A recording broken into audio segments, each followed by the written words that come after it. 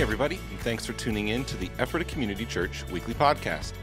Conversation with our pastors and leaders meant to continue encouraging you to know God, know freedom, know purpose, and make a difference. Hey, Ephrata Community Church, it's great to be with you once again for our weekly podcast where we take time to go over the week we just had, the services we just had together, and look ahead to what God is doing and where we're going in the coming weeks. So, Jim, it's great to have you on again. You delivered the message this past weekend. Wonderful. Give yourself a rating out of 100, let's say. Where would you put yourself as far as different categories? One, how you felt delivering it. Two, did Jesus you deliver? loves me. Jesus, the Jesus loves me scale. Next one, please. And then how well you felt the community responded to it. Because Jesus loves them. as a communicator, you can have varying degrees of I was carrying it, and then I delivered exactly what I was carrying, versus I don't feel like I delivered it at all, but yet people responded. So I'd love for the slate is clear. What would you want to talk about as it relates to your message? That's so beautiful. What a fun way to break out, because I think Matt's revealing something for those of us who have ministries that would be like front of house ministries. Mm-hmm. And by the way, we all have such amazing ministries, right? I just want to recognize that. And even the little fun thing I did where Jesus spent 30 years where his chief ministry was his family, right? Mm-hmm. But for those of us front of house, we sometimes talk about when we deliver a message, what goes on. And I'll have to tell you that possibly at 1 out of every 5 messages, it is so given to you by the Holy Spirit that you just chuckle that it's yours not to screw up. Sure. Now you might sit and think, well, what do you mean? The Holy Spirit's not in the other 4? Yep. Well, no, the Holy Spirit, just like with Matthew, Mark, Luke, and John, dances with your particular skills, insights, etc., to create a message. But there's occasionally one where he is so obviously wanting to do something. And I told several people that this was one of those where I barely had to work on it. It began to percolate about a month ago, and I so clearly knew that it was being a message that built on what God was doing in certain other messages, that the Holy Spirit was going to do something. So I even gave some people a heads up, even before I completely pulled the message together, and said, hey, I really think the Spirit's going to be ministering to people who are making consecrated motions toward him. So that's a fancy way of saying I think there's going to be a Holy Spirit ministry time based on consecration that day. And so I have to tell you, like, truthfully, man, I feel really good about how the message came together, and it was just mine to deliver it, not build it. Sure. And I can tell you that was part of it. I probably spent less time on a message that some people are saying was more profound than one of my usual ones. And I just chuckle at someone like, that's only the Lord, man. Yeah, and you're getting some charismatic responses back. Like, I know, I got fire. I can't tell her, but Melissa wrote and said fire. And I'm like, what's fire? You're still learning about compliments in the charismatic stream of the church. You preached fire. That's definitely a compliment in this church for sure. So obviously there was a number of points from your message. And of course, each person's going to walk away with something different. I have a few personal experiences from your word, but I wanted to open up to you as well. What point did you carrying into this message? There's a lot of points you used to kind of set up more of that climactic point. Yeah, dude. And so I would love to hear from you. What did you feel the Holy Spirit most, this is maybe not the best way to say it, but maybe anticipation that God really wants to communicate this truth to his people this weekend? Well, there is one that as I was receiving it, I was most excited about. But I even felt the Spirit remind me there's one that don't rush past in my excitement for the main one. So the main one that got me was that this is not a story of Jesus being tempted. This is not a story of Jesus proving supremacy. Those were established things. Like Jesus, Jesus was set in his being. Yeah. Jesus was supreme. But Jesus was showing humanness ability to reclaim authority from the enemy. Yeah. I think that was all over the story. So that was the point that I think some of us were reminded of in the room, that our authority is there to be reclaimed. And therefore, there's a sadness side of that revelation.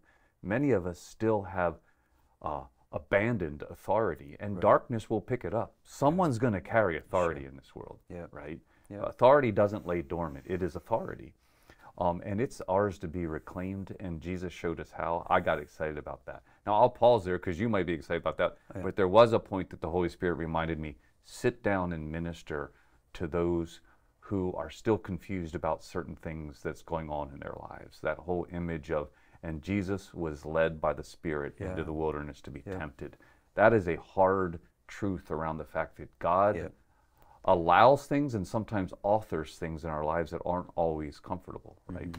You did something this past week, which is so healthy.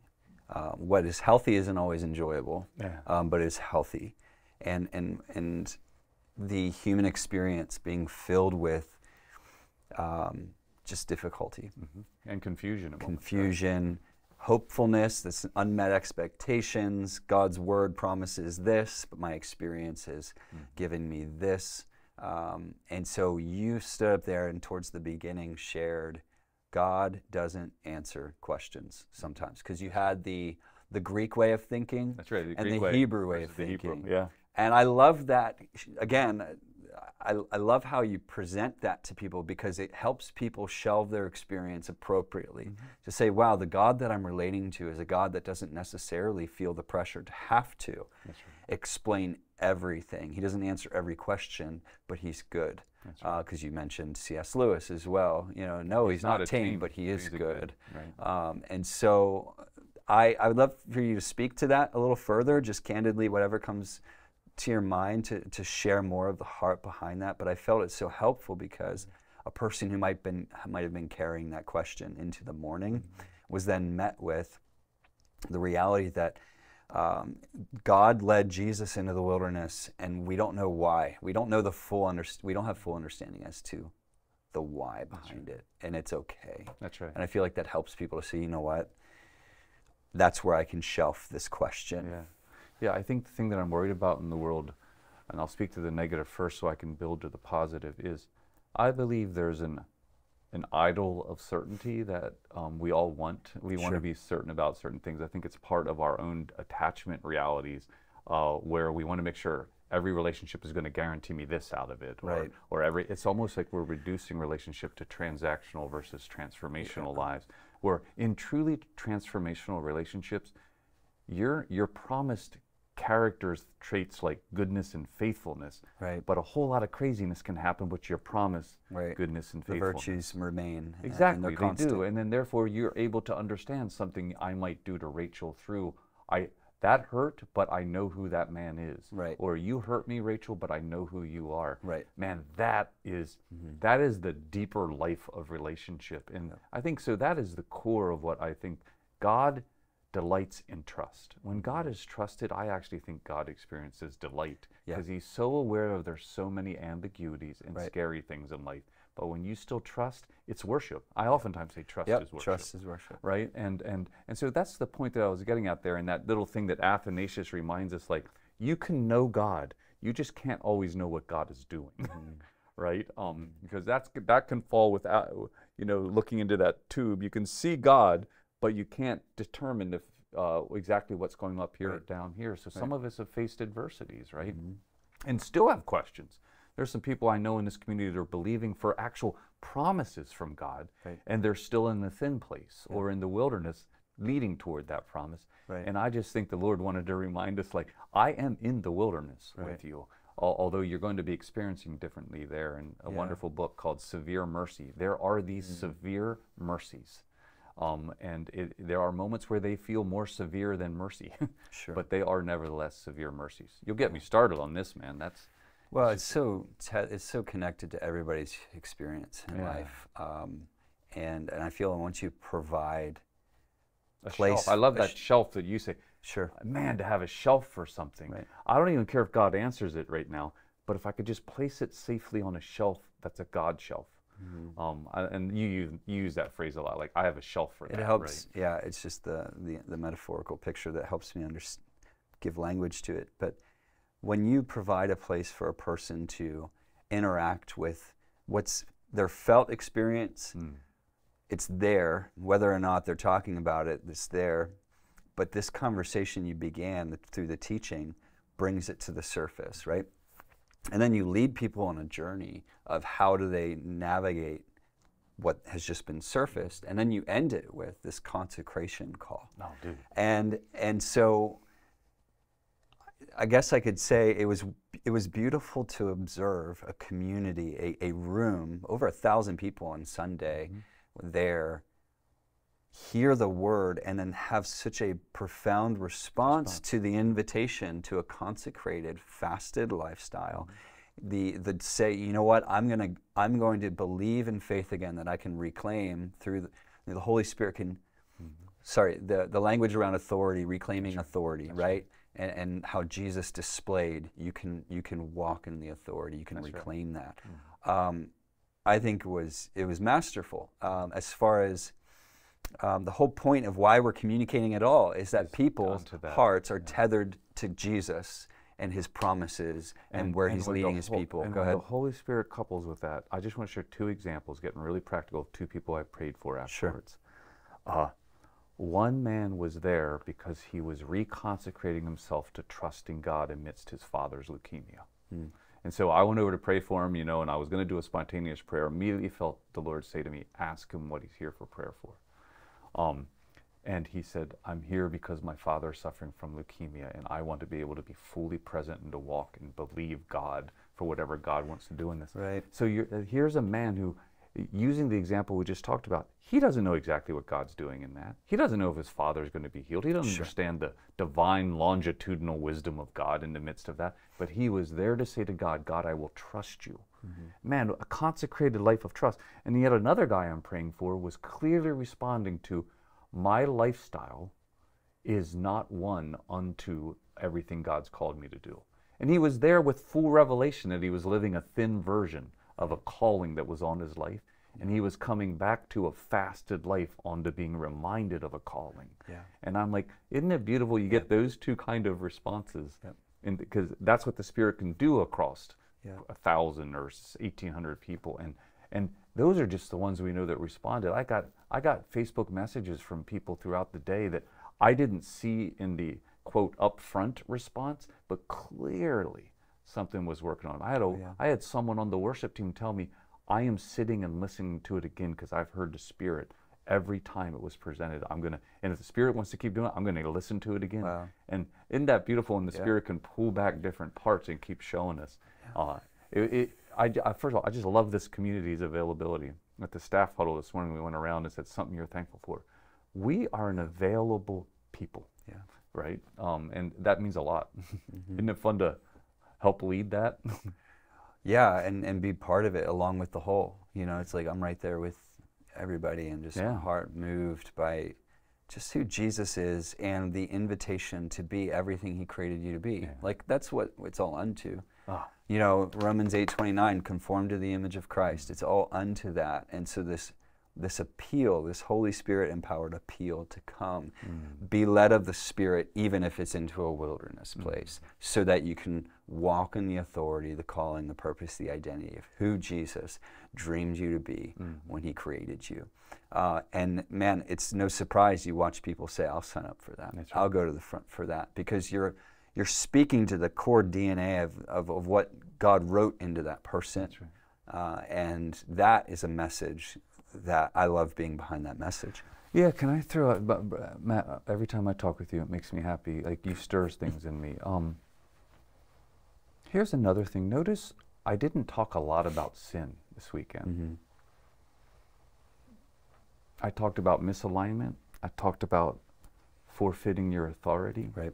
And believe me, there was a moment when I was preparing this message where I'm like, wow, do I need to call out sin harder? And I remember the Spirit reminding me, like, I need you to speak what I'm asking you to speak. Because isn't the Spirit gracious to us? Like, people were confessing sins. I was there. But you know what? They were confessing sins unto the thin version of themselves they know they were living compared to what Jesus had for them. They were responding to the love of Jesus, looking at them as a prodigal, saying, hey, I know you want to live in the barn. Nope. Here's your robes. Here's your rings of authority. I believe in you. There was a spirit of what God had for us, not just what we have done wrong, that was there this weekend. And I don't know about you, I can respond to both. I mean, I was raised in the holiness stream. I know what it means to respond unto sin. But there was also this sweetness there of, I'm asking you to respond to joining me in winning back this world from the kingdom. Excuse me, I don't even call it the kingdom of darkness, from darkness. Yeah. That was what I was seeing in people. And that makes me happy because that's declaring the favorable year of the Lord, Right. not just the day of the vengeance of our God, right? Yeah. And it's fun. Love it. Yeah. Earlier today, you and I were in the staff kitchen, and there was a conversation we had, and you had this phrase. Yeah. I don't remember the phrase. Yeah, I'll share with you again. But I want you to speak to it, because when you shared it, my response was like, oh, I've heard you say it before. I'm like, I just love, well, sometimes we have things that God taught us in seasons past, and then you just share out of like, oh yeah, here's what I know to be true, and other people hear it and they're like, oh my word, I need to hear that again. And so you shared one of those things today. I don't remember. Yeah, let me set it up. It was so profound to me, I can't recall it at all. So go ahead. I was one of 3 messages in a row called Make Way, and we were asking people, make a place for God in your life. Right. This particular week, it was a call to consecration, and it was a call to be consecrated to receive authority back that you've lost.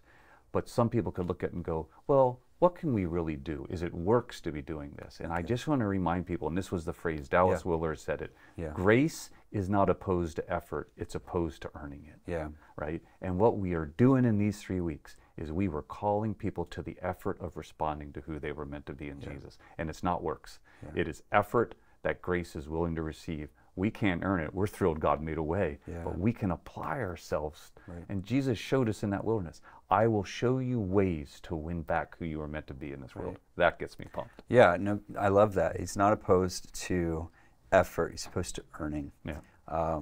And man, I know people are having a hard time sometimes reconciling it. You receive it not by works, but by what Christ provided, His provision. And then yet, what do I do? Just sit on the couch all day and He performs it? Like, there is works that I need to be doing. How do I do that? And so inviting people into that, here's my yes. I say yes to you, Jesus. Here's my heart before you. And really that's what God, that's what we have to provide Him. He does all the work. In our weakness, His strength is made perfect. Such a powerful point to speak to a church, to the church. There's authority that has been through the covenant of His blood is for the church to walk in. And we're calling the church into that authority, to walking in that. And to me, I'm thinking, wow, that's when the name of Jesus manifests in a culture, in a region, when the church is manifesting His name. John 17:6, Jesus said, I have manifested your name. He's praying to the Father. And I'm like, man, Lord, I want to manifest your name. And it's for the church to do it. Right. And what does that look like? It says consecration, here am I. And Lord, I want to walk in the authority that you made available. And our lead pastors constantly remind us, we are asking the Lord to put His name on us. Yes. Right? Yeah. If His name was on us, and whatever that means, I barely understand what it means to fully have the name of God, the name of Jesus on us. I want it. I want it, man. It's and good. I love that verse. I've manifested. Yeah, John 17:6. I'm going to reflect on it. Oh yeah, that's a good name. Can I end with one little thing? No, our time is up. We got to go. No, come on, let me do this, and then I'll let you do the end. I did say something. I think it was on Sunday, and I just want to repeat it to everyone. I believe there's a grace on the fasted life right now, and for 1 week, I'd like all of us to consider one thing. I don't care if it's the fasted life of I will pray every day this week for my children. It could be food related. I will fast lunches this week unto, but I believe we will get a glimpse into a feast on the other side of fasting, and it's particularly around authority. That we are living in diminished versions of authority, and so would you consider something this week? And by the way, I'm even afraid to even make the list because I don't want to presuppose exactly what a week-long fast looks like, but would you consider a level of consecration? I think we're going to see something. Yeah, the prayer, Lord, what would you have me fast? If you posture yourself with I want the authority you've promised, and I recognize fasting as a means to walk in that authority, Lord, what would you have me fast? because we don't want people doing things out of works. That's right. Like, I'm going to do 100 days and never eat food. You know, I'm like, you know what? Just do what the Spirit's asked you to do. You're going to find life in it. Right. And it's not about sacrifice. It's about obedience. Oh, man. And you're not going to earn anything by saying, but God, I did this for 100 days. He's like, and actually you'll read this in Isaiah 58.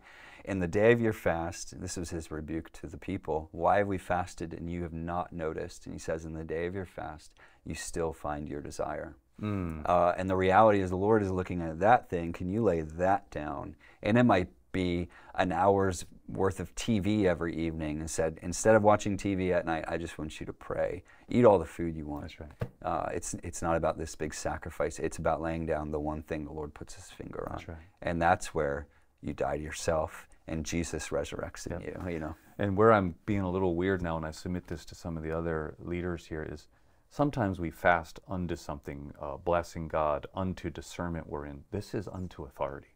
I actually believe we as a community will have authority released. Not just you. I'm not guaranteeing for the individual. I'm saying something that there will be something corporately released in authority. Now, we're about to scare the kingdom of darkness because I'm telling you, it is one thing that does not want to give back. But I will remind you in the end of this passage, the one time Jesus dropped the hammer in the wilderness was when the enemy tried to give away something that it stole. When the enemy tried to give away authority to Jesus, Jesus would bow. Jesus reminded, I do not take stolen authority. As a matter of fact, I'm coming to take it back and giving it to the people who want it. I love it. Hope it's us. Thanks for sharing the word this weekend. Who's up this coming weekend? Kevin, who we love. Kevin's up. Kevin, what is he? Do you know the topic, the theme? We're still on Make Way. Okay. Preparation. So he's picking up. I think it's the choosing of the 12. Yep. Because that's a big deal when you choose the community you're going to journey with, right? These are the ones he was going to pour in. It's still making a way. That's awesome. Yeah. Hey, thanks, Jim, again, and thanks for tuning in this week. We look forward to connecting with you this weekend at our services, as well as the podcast next week. Until then, God bless. Hey, thanks again for joining us today. We hope that you've been encouraged by listening and that you'll join us again next week. You can listen to previous episodes, find additional resources, and of course, learn more about us by visiting effortacommunitychurch.com.